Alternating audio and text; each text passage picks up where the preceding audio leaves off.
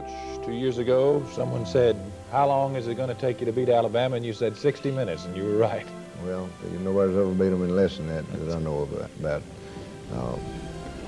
Philly was a great win for us. It was an emotional win for us, and one that we were mighty fortunate to win. Coach Bryant had said earlier that they would be the best that they've been all year long, and he was exactly right.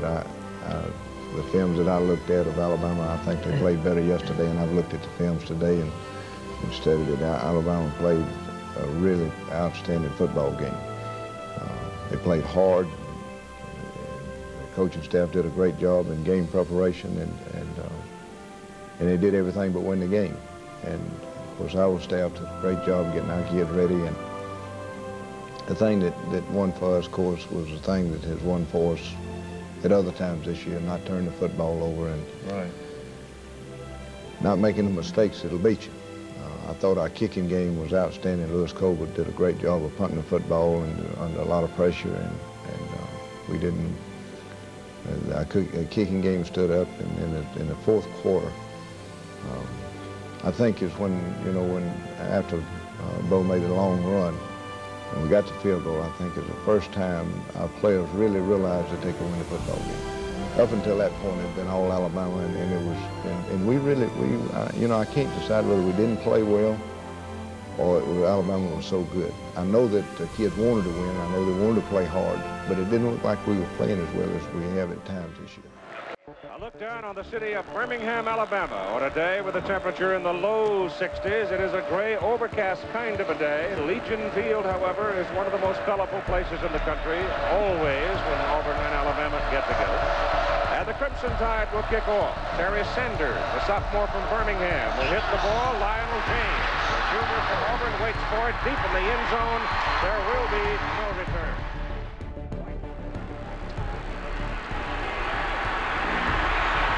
Campbell sets them up out of the wishbone formation, and they will run the triple option most of the time. But you can expect today probably to see him working some out of the yard. The ball goes to Bo Jackson, the freshman from the 20. He's got two, and then two about from the 28-yard line as Campbell goes to the line on the option, goes outside with it, looks for high down pitch to Bo Jackson, tries to get around the corner, slides across the 30. Against Auburn, and Walter Lewis back to throw on first down. He's going big for Joey Jones. He missed it, and it is incomplete. There was contact once the ball.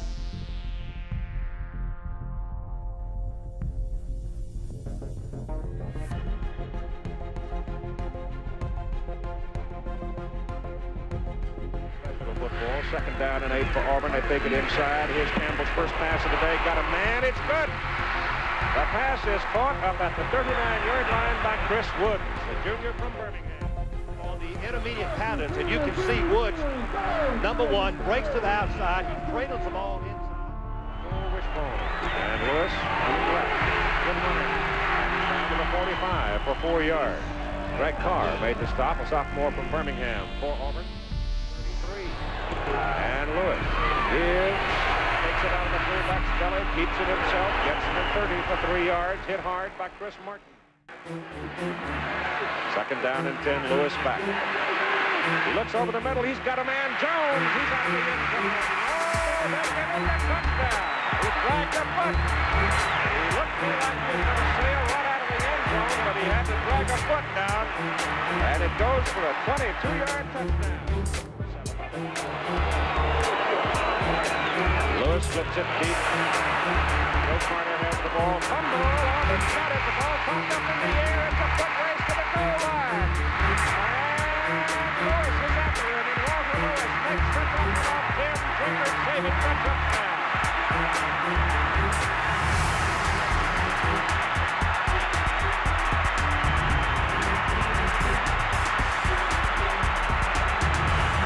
The ball popped up in the air, and Tim Drinkard, the cornerback, blocked it. And away he flew for 62 yards. Auburn running about 37% on third down conversions over the season. They run a little delay to Lionel James. And touchdown. Great blocking by the Auburn offensive line. Watch the blocking. Invite number 98, Klein, to cross the line. He takes himself out of the plate. That's what creates the hole. Then the leading block, 64, leading right through there, makes a key block. And James, number 6, takes him right in for the touchdown. Number 64 is Randy Stokes. What? When you cross up the defense. Lewis, back to throw. He's got Patrick to the left. He goes to Bendross. Jesse's open and got it. And first down, Alabama at the Auburn 26.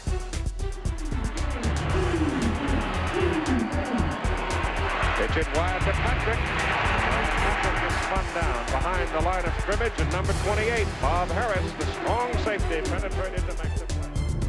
1982. It's up, plenty of leg on it, and it's good. 8 minutes and 31 seconds. The play in the first half. Alabama now totaling 228 yards on offense, and Auburn 67 prior to that play, which is good to the 29 and close to a first down. And Walter Lewis fumbles the ball. It is picked up by the trailing back, Jeff Fagan. And a loss on the play back to about the 22. 15. From the 22, pressure's on. Lewis throws a dime trail out there, and it's picked off by Bob Harris. He was getting pressure from the blind side, and his arm must have been hit. And Campbell wants to throw again. Goes to the middle, has it on. Edwards. And Mike Edwards calls it. Actually about 9.5, and Lionel James a hole, and James almost loses the ball as he is hit, but he has enough of a handle to take it down. They're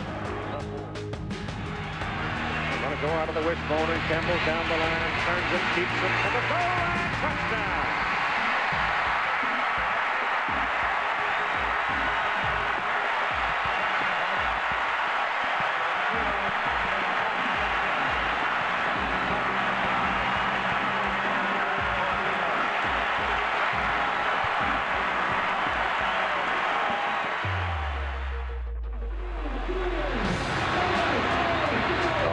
Quarterback ball field.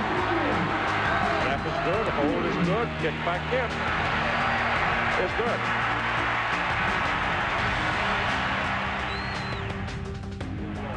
Second by 10 to go, but Auburn leads at halftime by 14 to 13. Here's the stats for the first half. Alabama dominating in every category except the 2 turnovers. It was very costly. When you're in Auburn's position, your coach has to try to analyze. 3 linebackers are in tight.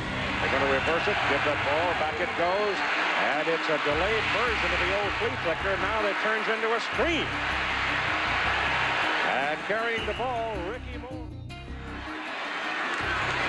Lewis, outside to Lewis. Touchdown.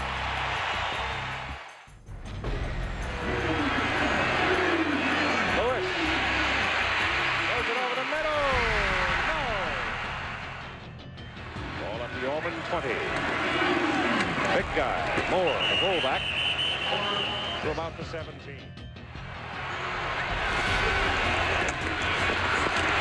Now they'll give it to the big guy, and they'll give him to about the 4, and that'll do it. It's Ben Thomas, the big sophomore from Ashburn, Georgia. Second time he's hit it from there, and the second time he has knocked it through. But this time it counts. That is a great part of the story of Auburn's failure to move the ball offensively against Alabama today. That pitch goes outside to Lionel James, and he gets it around. Bo Jackson looking out of the tailback spot. He breaks it big.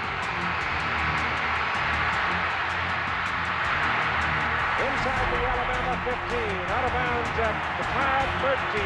Tommy Wilcox and Jeremiah Castile had a little bit of an angle on him.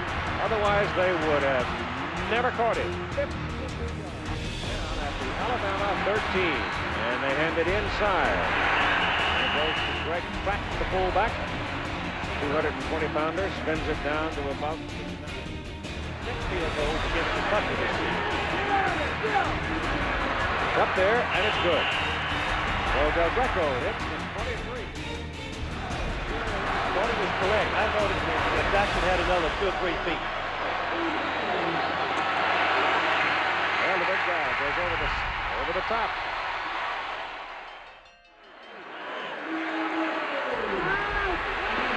Campbell goes to Edwards to the 31-yard line and a first down. Big Mike Edwards pulled it in. The toughest place to defend by the defensive back is as close to the sideline as possible. On the line. And over the middle it goes for Chris Wood. It is intercepted by Castile. I think they're going to call Castile for pass interference. Scoring lustily here at Legion Field on 3rd down and goal. Campbell puts it up. He's got it to Bo Jackson. Jackson is down just short of the goal line. He's a foot away. Give him a 3-point lead. First things first. 4th and goal and a half a yard. Jackson. Touchdown.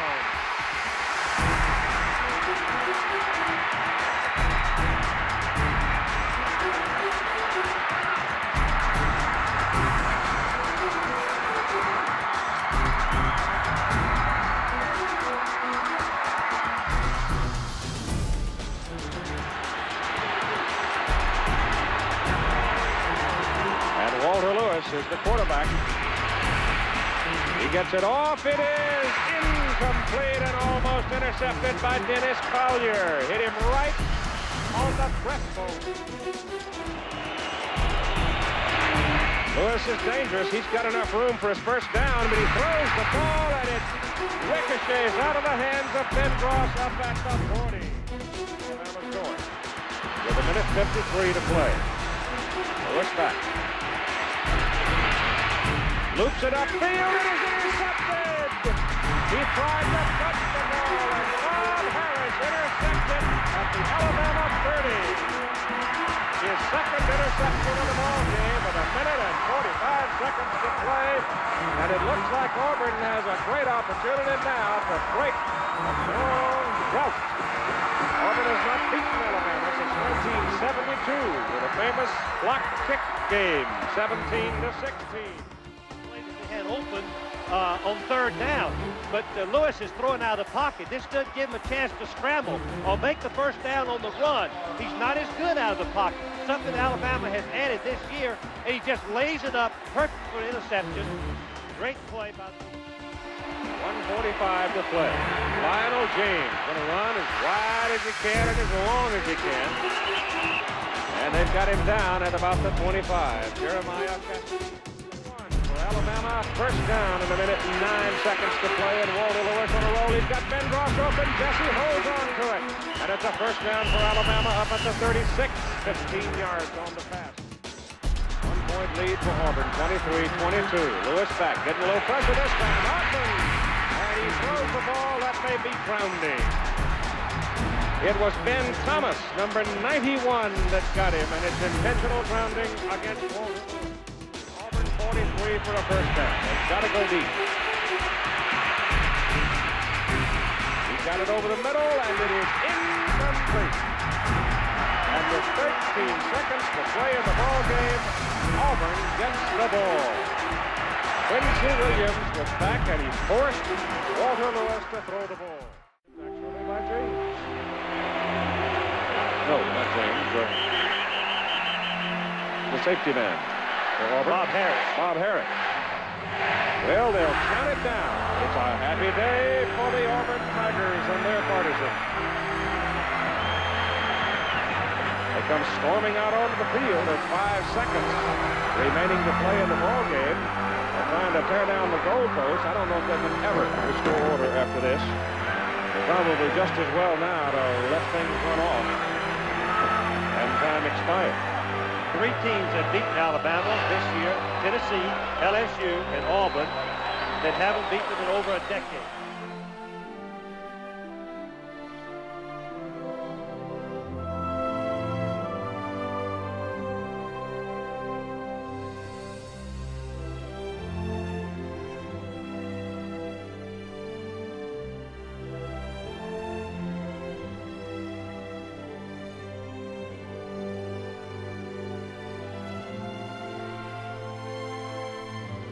like for you to do is I'd like for you, the ones that want to, I'm going to go back out there and thank our people.